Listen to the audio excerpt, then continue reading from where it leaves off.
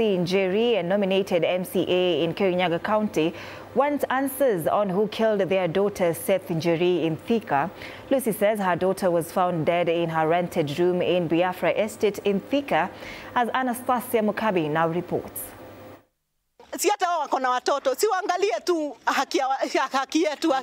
The family of Lucy Njeri, a nominated MCA at the Kirinyaga County Assembly, is seeking justice after their daughter Seth Njeri was found dead in a rented room.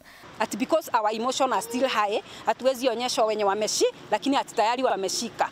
Leo nimekuja, umeniona, nimepata huyo msichana pale akicheka, akiwa ameketi kwa kiti, ameniona, amekimbililia huku sijui kama ametoka, ametolewa na Subaru. Lucy Njeri's daughter was found on Monday the 14th at a rented room in Biafra, Thika sub-county. Mimi mwenyewe nilimuona amenyongwa hivi, hakuwa na nguo, hakuwa na nini. Na alafu then unaona tu wanaume askari tu wanaona tu kama ni kuku ilichinjwa. Sunday was the last time Lucy spoke to her daughter Seth Njeri when she asked her if she went to church, and Seth confirmed that she did. Later that evening, Lucy sent her daughter a message, but she received no response.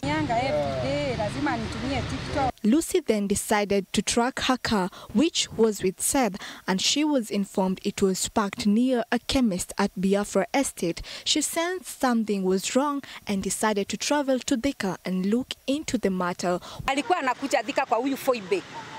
Akaniambia aka karafiki kake kanaitwa Foibe. Lucy is now calling on the Director General of DCI, Mohammed Amin, to speed up the arrest of the suspects involved in the death of her only child. Mimi natafuta justice for my daughter. Wafanye kazi yao venye inafaa.